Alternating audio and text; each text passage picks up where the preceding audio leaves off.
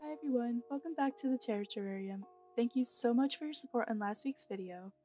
I'm really excited for today because we're going to be talking about 5 absolutely insane facts about the Venus flytrap. Fact number 1. Venus flytraps have eaten frogs, and even human flesh. Venus flytraps are undoubtedly insectivores, so you should avoid feeding them anything else. However, these carnivorous plants close shut when their trigger hairs are triggered, regardless of what or who ends up in its trap.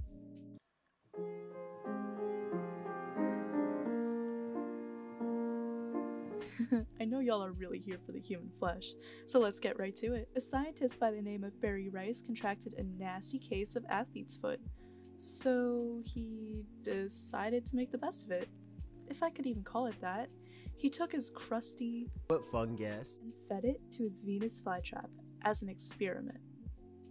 Warning, skip ahead if you do not like graphic or icky imagery. After a week, the traps opened. I had predicted the skin chunks would be relatively inert and unaffected. After all, these were hard, crusty chunks of skin from the sole of my diseased feet. Surely, the Venus flytraps would have no effect upon them. Was I ever wrong? The skin chunks were almost completely digested. Worse, what was left no longer had much cohesion, but was gooey and slimy. Like little boogers. I am sorry, I could not get through that without laughing. I tried to re-record this part, but like, and then he goes on to say, I don't know how to pronounce that last bit, but let's put it into Google Translate and see what that is. Utsk, Utsk, Utsk, Ia. Well, alrighty then. Well, it's time for fact number 2. There's only one species of Venus flytrap, but many cultivars. The Venus flytrap is part of a monotypic genus. Monotypic means that there's only one species in the genus, Dionea, and the species is Muscipula. Furthermore, you'll only be able to find native species of Venus flytrap in North and South Carolina. That means it's impossible to grow different species of Dionea. However, there are many cultivars. Cultivars is short for cultivated variety.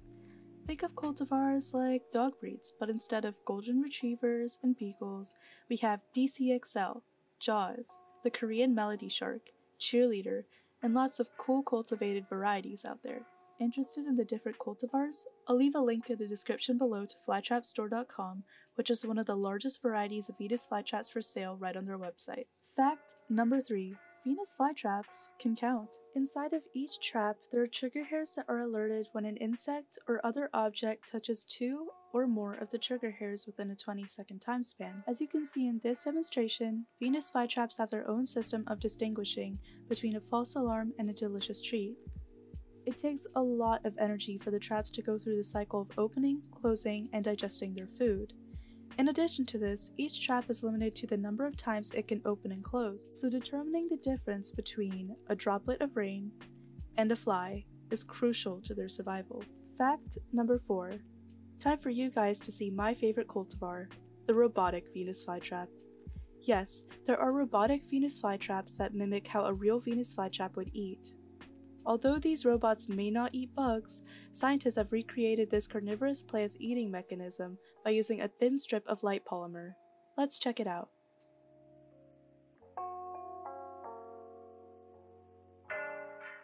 Lastly, fact number 5. Charles Darwin was a huge fan of the Venus flytrap. As you may know, Charles Darwin contributed a lot to the scientific community and our understanding of evolution.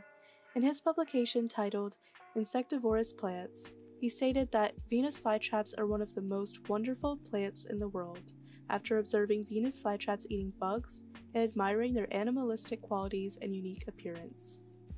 Well, I definitely have to agree with Charles Darwin that these plants are definitely one of my favorites. I hope y'all were able to learn something new about Venus flytraps. What facts surprised you the most? Do you have a favorite plant? What carnivorous plant would you like to see me do a facts video on next? Make sure to leave a comment below. Since I just started this channel, I don't have an upload schedule yet, but I would like to do weekly videos and switch it up sometimes between fun videos like this, or instructions on how to care for various kinds of carnivorous plants. If you have any video requests, make sure to let me know in the comments. Thank you so much for watching, and make sure to like this video and subscribe to my channel for more content like this.